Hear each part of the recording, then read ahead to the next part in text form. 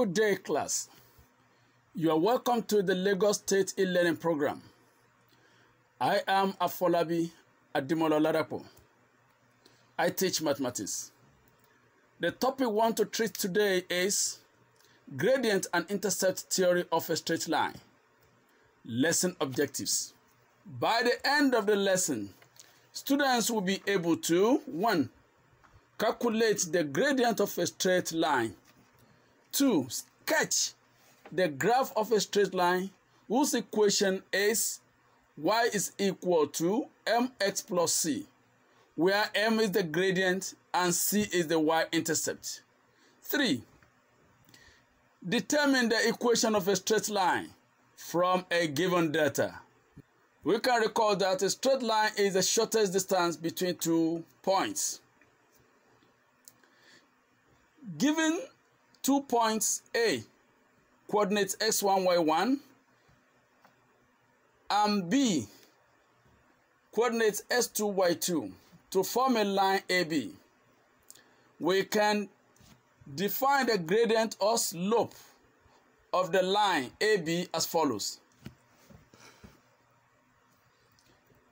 Gradient AB is equal to increase in y all over increase in x in moving from A to B along the line AB.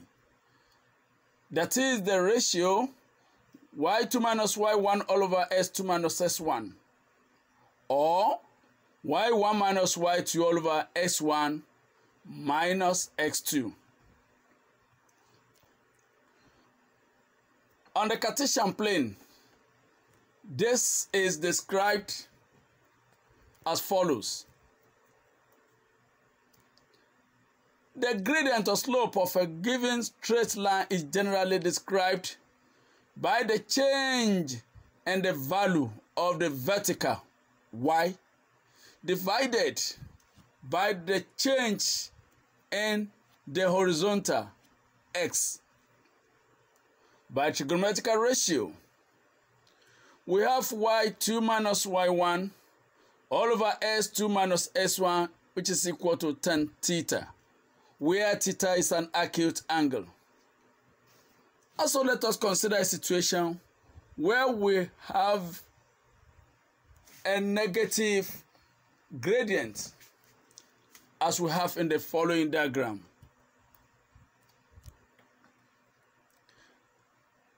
Cn,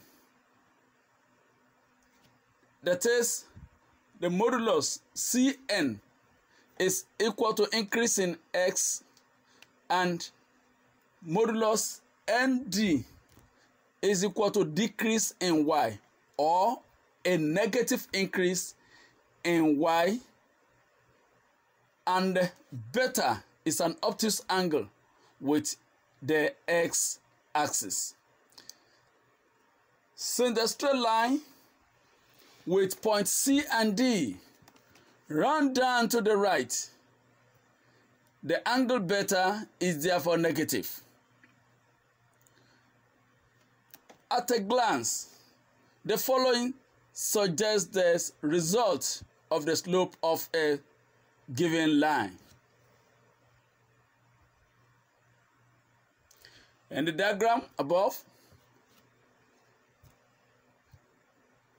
the Roman figure 1 has the straight line runs down to the left, hence the positive gradient. Roman figure 2 has the straight line runs down to the right, hence the negative gradient. Similarly, the Roman figure 3 has a line runs parallel to the x-axis, hence the zero gradient. Meet you after the timeout.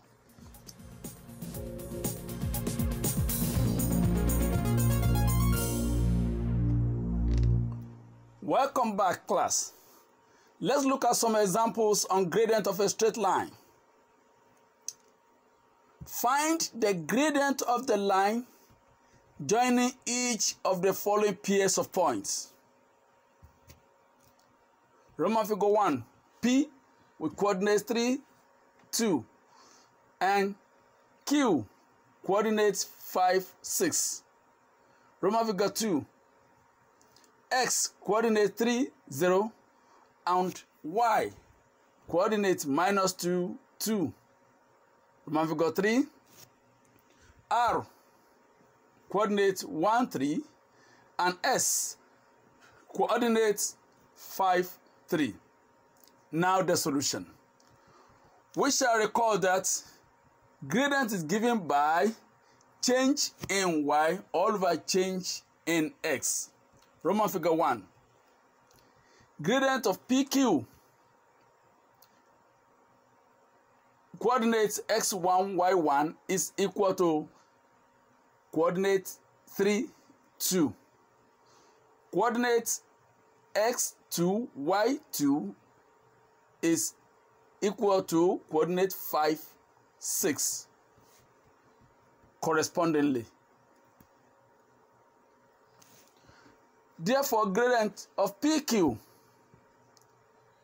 is equal to y2 minus y1 all over x2 minus x1, which is equal to 6 minus 2 all over 5 minus 3, which is equal to 2, a positive gradient. Roman figure 2, gradient of xy is 2 minus 0 all over minus 2 minus 3, which is equal to 2 over minus 5, which gives us minus 0.4, a negative gradient. Roman figure 3, gradient of RS is 3 minus 3 all over 5 minus 1, which is equal to 0 all over 4, which gives us 0, a 0 gradient. Note, no matter any point we pick on a straight line, the gradient remains the same. For example, in the diagram, here we have point B, C, D on it. Gradient BC is 4 minus 3 all over 5 minus 3, which is equal to half. Gradient of CD is 5 minus 4 all over 7 minus 5, which is equal to half. Gradient of BD is equal to 5 minus 3 all over 7 minus 3, which is equal to half. Now let's look at the following Y-path question. The vertices of a parallelogram PQRS are P with coordinates A, 7, Q with coordinates 7, 5, R with coordinates 0, 4, and S with coordinates 6, 2. Calculate the Roman figure 1, gradient of PQ. Roman figure 2, gradient of SR. Roman figure 3, value of A. Solution. Since the vertices of a parallelogram take after the order of the points given, hence the diagram as follows. Solution. Gradient of PQ will be 5 minus 7 all over 7 minus A, which is equal to minus 2 all over 7 minus A. Gradient of SR, 4 minus 2 all over 0 minus 6, which is equal to minus 1 over 3.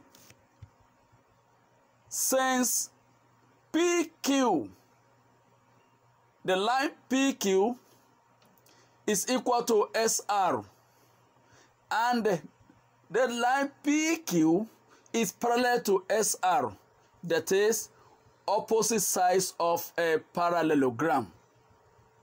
Therefore, minus 2 all over 7 minus A is equal to minus 1 all over 3. Multiply both sides by the LCM. 3 into brackets 7 minus a, bracket closed. We have a minus 7 is equal to 3 into minus 2. A minus 7 is equal to minus 6. Therefore, a is equal to 7 minus 6, which is equal to 1. Since a is equal to 1, then gradient of PQ is now equal to minus 2 all over 7 minus a, which is equal to minus 2 all over 7 minus 1, which is equal to minus 2 over 6, which gives us minus 1 over 3. Meet you at the next segment.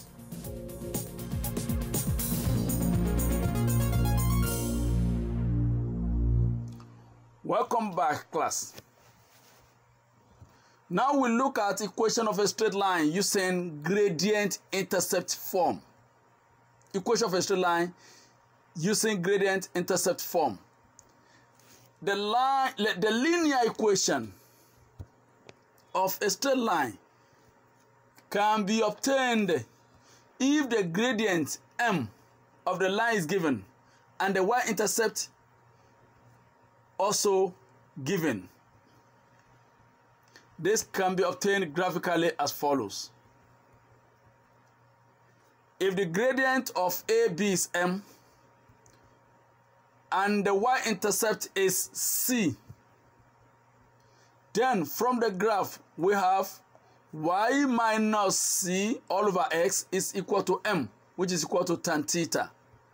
Therefore, y minus c is equal to mx, making y the subject of the formula. We have y is equal to mx plus c. Y is equal to mx plus c. This is called gradient intercept form of the equation of a straight line.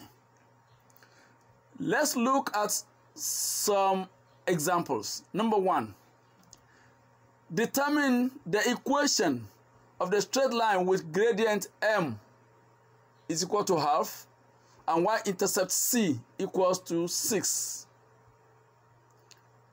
Solution: m is equal to half, c is equal to 6.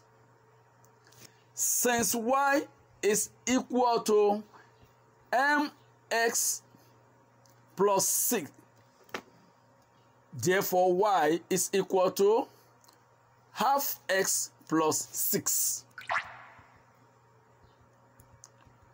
Multiply through by 2. Then we have 2y is equal to x plus 12. Number 2. Excuse me. Find the coordinates of the points where the line represented by the following equation cross x axis. Hence, sketch the graph. Y is equal to 2x minus 4. Now, solution: x-intercept. That is when y is equal to 0. That is 0 is equal to 2x minus 4. Therefore, x is equal to 2. By definition, y-intercept is minus 4. And the line crosses x-axis at x is equal to 2 as shown in the diagram below. Therefore, the line crosses x-axis at the coordinate 2, 0.